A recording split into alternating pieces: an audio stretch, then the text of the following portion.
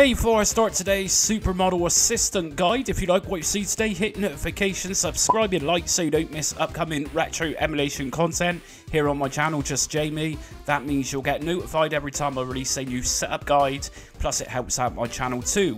So today we're looking at SuperModel's Assistant, and of course this is a very easy way of playing Sega Model 3 games. Stress-free really, and this is likely the easiest setup guide I've ever done. This is really easy. So I'm going to leave the link in my description. This is going to take you to SuperModel Assistant. This is a GitHub. Now this is actually released back in 2020, but it works perfectly fine. And when you can see what this can actually do, you'll be amazed. If we just go to Assets, just download the SuperModel's Assistant 0.12.zip. And actually, look at this, it was actually from 2022, so it's not really that old. So what we're going to do is download that, and once you download it, you'll download a SuperModel's Assistant zip folder. You don't need an emulator or anything else. This is a GUI or a graphical user interface, and it's pretty much an all-in-one. All we've got to do with this is just open it up, but first of all, we're just going to delete that SuperModel Assistant zip folder. If we open up SuperModel folder, and here we go. Inside the SuperModel's Assistant folder, we're going to find in here SuperModel folder. Just go inside of there and you're going to find a ROMs folder. Now your Sega Model 3 games is going to go into this folder. So I'm going to just paste my games inside of there. Okay, so once you've copied your games into that SuperModel ROMs folder, we're going to open up the front end. May as well be called a front end or a GUI. So to do that, what we're going to do is come out into the root, and we're going to open it up with SuperModel's Assistant.exe. Just double left click on this one and make sure you got a controller connected. Okay, Windows protected your PC, more info and run anyway. And here we go then, so this is SuperModel's Assistant, and very snazzy it looks. Now we can change how this looks. If we just go to the top left, you're going to see a little cog, a little wheel. If you left click on this one, what we can do here is actually use cover flow mode. Let's go back, and here we go. So if I use my controller, I can actually flip through the games like this, and we'll just hide that cursor. So the entire Model 3 game collection just here. Now if I come back out and I go to rotate game flowers, just disable that one. Various different options there just to mess around with, and eventually you'll find out what suits you best. I'm going to just enable that again. Now controller wise, all I had to do was connect my Bluetooth controller and it's picked it up for me. If you did want to map out your controller, it's literally a case of just going to the common input start 1 for example, and just corresponding it with your controller. So left click on input start 1 and I'm going to press start on my controller, and so on. Now just make note that from time to time and from game to game we might need to go into the service menu, so just make a mental note of the buttons you need for this. Normally it's digits 5, 7 and 6. If you want to map these out in your controller, that's fine. Now if you've got a joystick 2 for a player 2, then obviously you're going to go through the same process for up to 4 joysticks. Now if we go back, what we're going to do is actually just go and disable use cover flow mode, and what we're going to do, we're going to open up a game. Now games are very different on Model 3 how they operate. So for example, if I go to Dirt Devils, what we got here is some more options per game. So if we go to graphics, I find on my screen resolution is the best quality by setting this to 1600 by 900. I also find that graphics engine needs to be to legacy engine, so that gives the best performance. And I'm also going to enable use multi-texturing. If we go to the drop down tab of Dirt Devils, if you've got the entire collection of Sega Model 3 games, so you can choose different versions here. If I just choose Dirt Devils and I actually launch it,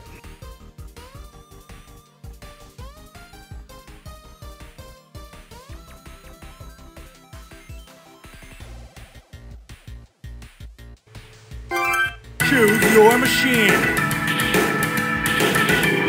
Where do you want to race?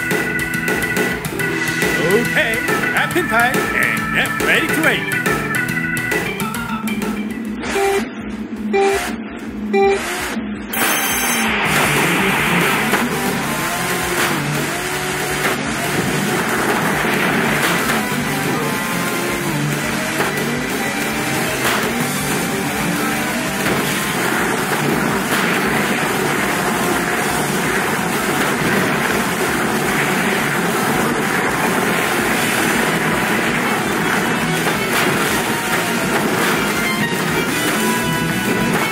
Time extended. 7 laps to go.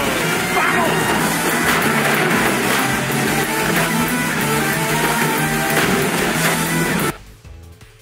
And to exit the game, I just press escape on my keyboard, and that's brought us back into the assistant. So what I'm saying about different games have different setups. If I just come out of this one, what I'm going to do is open up a completely different game. I'm going to go for scudrace. Now, like I say, we do need to set the graphics on most of these games. If I was to run scudrace with the default settings, it's going to give me a very bad image.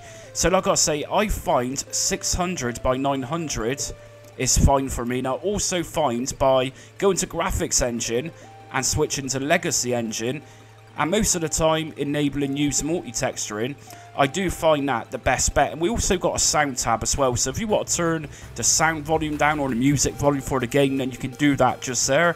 Under MISC, we got different options here: enable force feedback and loaded save state on launch.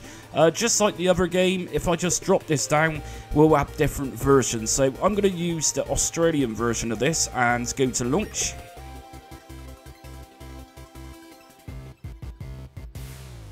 Now, this particular game needs to be set up correctly, so I'm not going to go through each game, but what we're going to need to do is play around with the numeric keyboard, or the numbers on your keyboard. And what we need to do for this particular game is just go down to exit, and we're going to go down to game assignments and press 6 to enter into that. And on link ID, press 6 and switch it to single. If I press 5 to come down and 6 to exit, and 5 to go down to exit, and 6. Select a course. Beginner. Select a car. Push 911. Choose one. Automatic.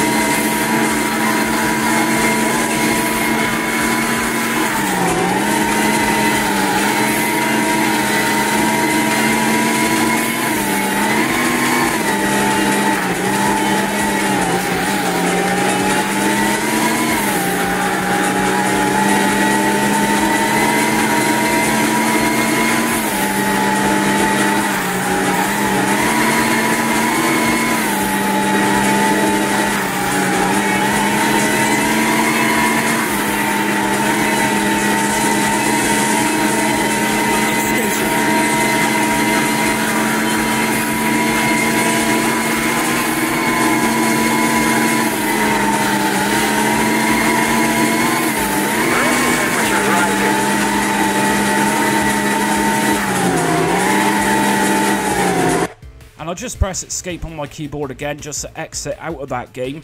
Now, the final game I'm going to show you is the Lost World Jurassic Park. So obviously this is a light shooter game, and again under graphics I'm going to just drop this down to the resolution which best suits my screen. And again, graphics engine, best results normally are on legacy engine with use multi-texture enabled like I'm just doing. We can also disable or enable full screen. I'm going to leave this on full screen and I'm going to just use the Lost World. Now with this particular game we can't actually see what we're shooting at, and you're going to see what I mean in a second.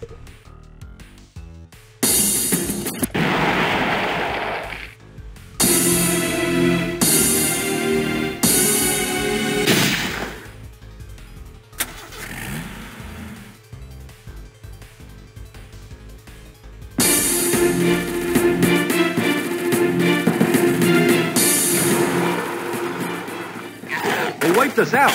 You We've got to save Ian and Sarah.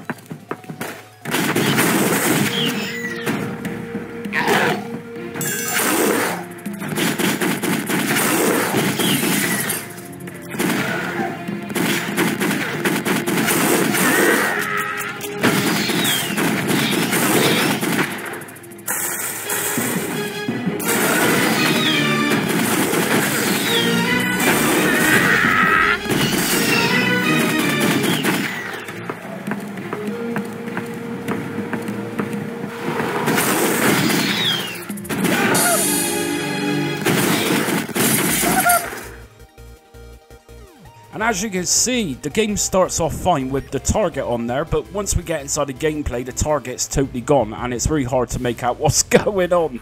And that's it for today's SuperModel Assistant Sega Model 3 setup guide. So as you can see in the video, if you should get any issues with your visuals, then it's just a case of configuring each game's resolution. And for me, I find that resolution I was using throughout works just perfectly. So anyways, if you liked today's video, hit notifications, subscribe and like so you don't miss out on upcoming retro emulation content.